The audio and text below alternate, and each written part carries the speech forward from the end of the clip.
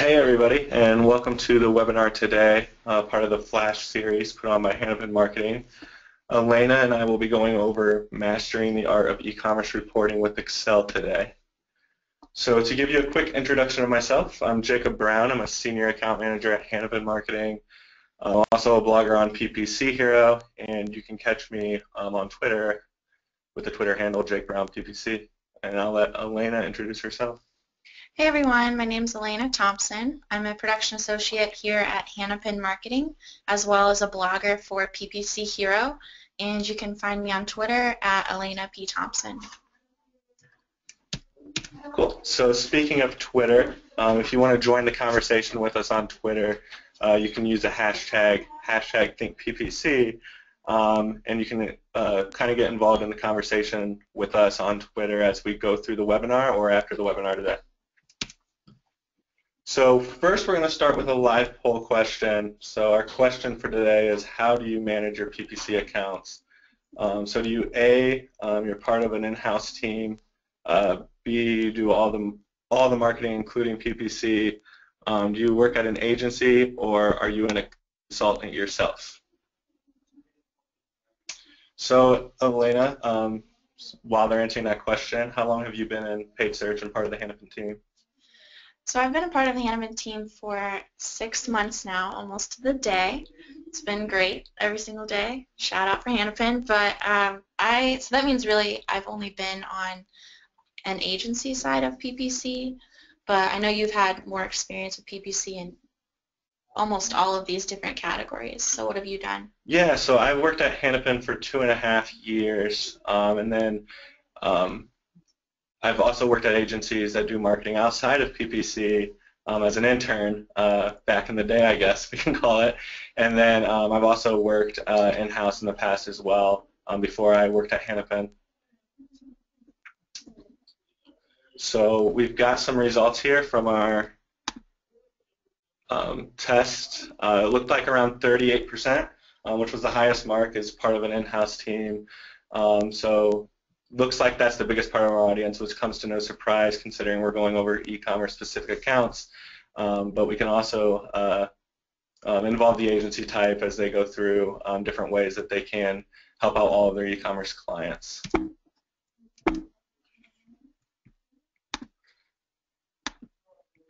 So our first task here is easily calculating projected lag revenue. So a problem that you run into when you're doing e-commerce accounts is, and making optimizations based off of revenue in e-commerce accounts, is a lot of times when you're making those optimizations off of the past 7 days or past 14 days or so, you're really not calculating or making your optimizations based off of all of the revenue that is going to come in. So what I've created here, or the Hanapin team here has created, is a way to kind of project out what that lag revenue might look like for you in the future. So first thing you would want to do is go into your account, go to Tools, then to Conversions, then to Attribution, and then go to the Time Lag segment, and you should see something like this. Within that first day, you can see on this particular account, 47% of the revenue came in. So if I wanted to look at day over 1 day versus the previous month, I'm looking at almost 100% of the revenue versus only 47% of the revenue that's going to come in. So it's not a real fair comparison. So that's why you might want to use something like this. So the first thing you want to do is set up a formula like you see here in Excel. Basically it's showing in the first day we get 47% of our revenue, and the second day we get 5.09% of our revenue. We want to add that together from an attribution standpoint. We want to make sure we're contributing all the revenue that should be accounted for at that point in time. And it goes so on and so forth. As you can see, through day 13 through 30, we utilize that formula, 27.87% divided by 18 when we add it in, because the 12 plus days on the tool here, we divide that by the 18 days from 12 through 30. So moving on to the next slide that we want to use when we're setting this up is, now that we know what our history is in terms of lag, we want to be able to make the projection. So here you can see revenue accounted for after the first 30 days, 100%. So since we currently see that on June 20th, in this case, this report would have been ran on July 20th. On June 20th, we can see $5,010. That's what we can project to be the ending because 30 days have passed by. Where if you scroll down to July 1st, for example, only 19 days have gone by so far. So far in the account, we can see that there's $4,040 in current revenue. That should equate to around 83% of the total revenue. So, but when it's all said and done, we're projecting that we'll have $4,869 in revenue on that day from the clicks that we attributed during that day. In order to have the revenue accounted for metric here to match up with your days gone, the formula on the bottom will show you how to do that. So it's really an if statement that utilizes that if statement in order to come up with a VLOOKUP. And so the VLOOKUP really just goes about where you look through the lag projections and then basically from the day, so if one day's gone by, it will use that percentage of 47% as you see on the bottom and so on and so forth. The days gone by is used by a simple subtracting the current date by the date in that column or row. We do have a lot of articles on all of these initiatives that we're going through on PPC Hero if you want to check those out as well. And now I'm going to pass it over to Elena to show you how to do revenue per impression ad testing. Great. So this is another time that we use Excel for e-commerce reporting. Do this all the time when we're doing A/B ad testing and we want to know which ad copy is bringing in the most revenue and is thus the most successful for an e-commerce client. So here we have two examples of what maybe I would use for ad copy if I'm selling Lucky Charms online. So the first ad copy is focusing on buying one box for $4 and then the B or the test ad is looking at selling 5 boxes for $16. So obviously we're comparing the offer here to see which one brings in more revenue from our customers. So at first glance this is going to look like a lot of information, but it's actually at the top we just have a nice pivot table from the data we've pulled from AdWords. So we went into AdWords and looked at just the 2 ads that we had running in a specific ad group, and we've downloaded all of the clicks, impressions, costs, conversions, and then just pivoted using a pivot table. We've created this to show all of the stats for each one of our ad types. So we've got the 5 box sale and then the 1 box sale, and then we're comparing across the board. So after sum of revenue, you'll see about 4 different columns. Those are all just formulas that we've added to our pivot table. They aren't going to come from the AdWords data.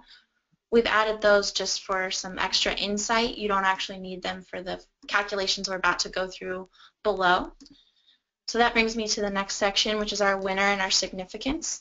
And we've chosen, because this is an e-commerce client, we are looking at revenue per impression as our metric for the winner. So the 5 box sale is actually the winner in this case because the revenue per impression is 0.0097 as compared to 0.0080, and we're looking for the most revenue per impression because it's an e-commerce client. Now we wanted to highlight this because we've found that a lot of e-commerce clients might look at conversions per impression or they might look at click rate, and when you're really trying to bring in the most possible revenue as an e-commerce client, revenue per impression actually makes more sense in this case. So that's what we've done here, and then you'll see that we have some standard error and some z-score and p-value statistics. Those are just Excel functions, that we're using, and we could go into a whole college stats class on how to use z-scores and p-values, and I would rather not bore you with that, so I'm just going to assure you that those metrics are basically telling us that this winner is in fact statistically significant, meaning we have enough traffic on the site to tell us that these are, not just based on one click, that the 5 box sale is a clear winner based on traffic. And so if you want the more detailed stats formulas that we've used, those are in that second red box towards the bottom of the slide. We brought in square roots and normal distribution and other stats functions like that, but if you just copy these formulas exactly, then you'll be fine and you don't have to understand all of the stats behind it.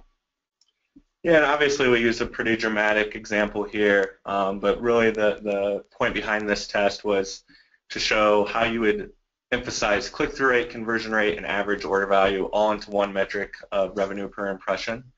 And the reason we use such a dramatic answer is that average order value is usually the one that's used the least. In this example, the 5-box sale has a much higher average order value, so it can take a lower conversion rate and a little bit lower click-through rate and still come through as the more profitable example in this test here. And obviously, we're also not selling Lucky Charms online, so this is a mock example. So the next example here that we wanted to go over for e-commerce clients particular is to go over how we would suggest doing bid changes. So one suggestion that I do for a lot of my clients is to utilize a revenue per click formula. And the reasoning for that is if you're going back in time across a lot of data where the CPCs were dramatically different and the costs were rising in certain time spans and costs were down in certain time spans, something that would stay constant a little bit more often of the keywords is the revenue per click. So rather than just looking at, hey, what's ROAS in the past, we want to look at how much revenue we're getting per every click, so then we know how much we should be paying for each click. So basically, the easy way to speak to it is you go revenue per click divided by your ROAS goal, and that should show what you're willing to pay from a CPC level in order to get to your ROAS based off of past performance. So what you see in the second formula here, though, is how to project revenue per click when there is no revenue to be had on or sent for on a keyword. So that 25 in that formula there would be an example of an average order value for a client. So you would use your average order value divided by 1 plus click, and what this is essentially doing is making the assumption that the next click that comes through gets a sale at the next average order value, and then coming up with a suggested bid from there.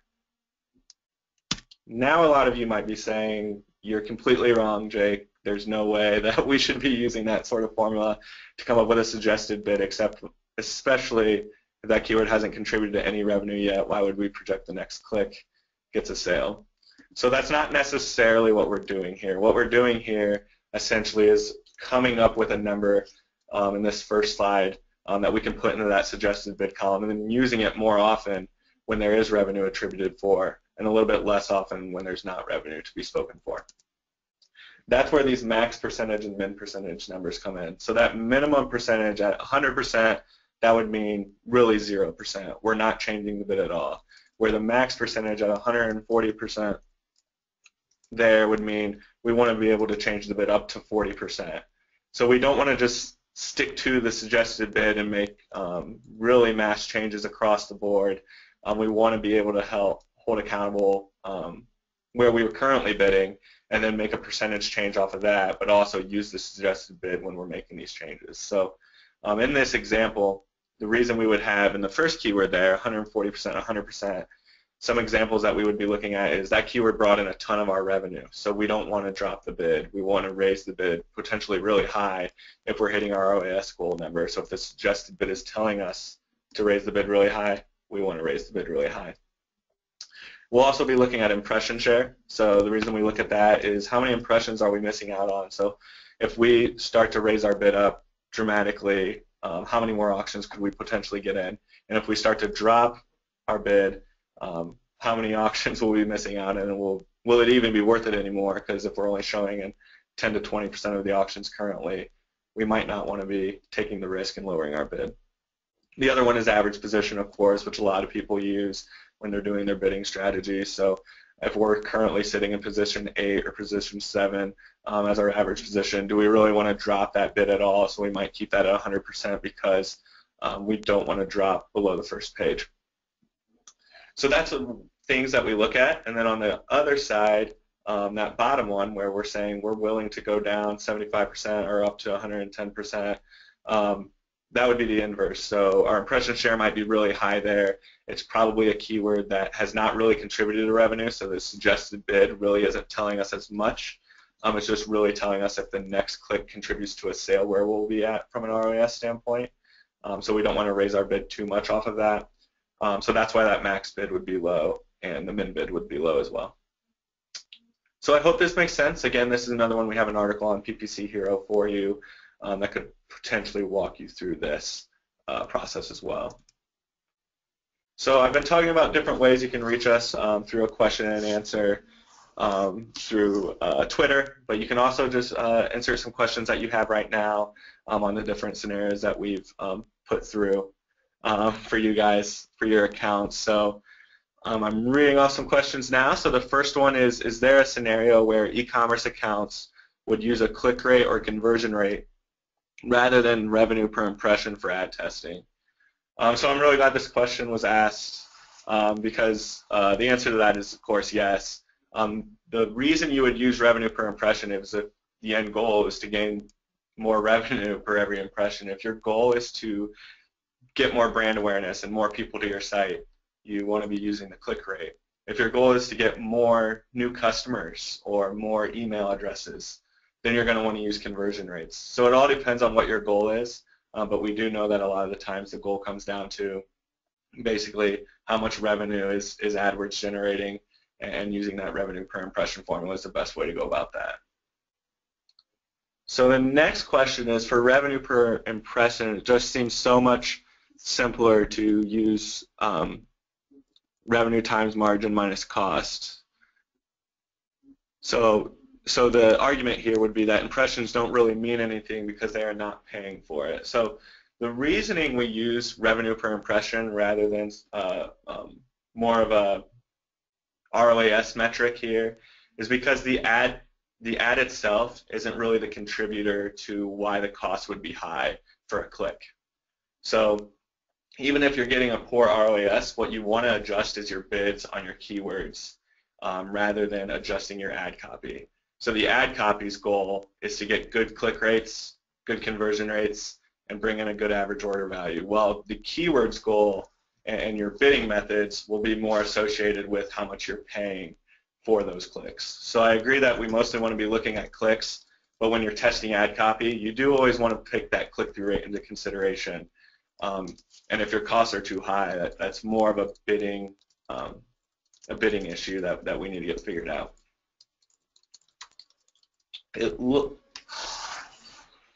like that's all we have for questions for today, so I think that's it. We'll send a recording and slides, and the PPC articles will all be mentioned via email as well. So you'll get all of that information sent your way, and I hope you enjoyed our webinar today.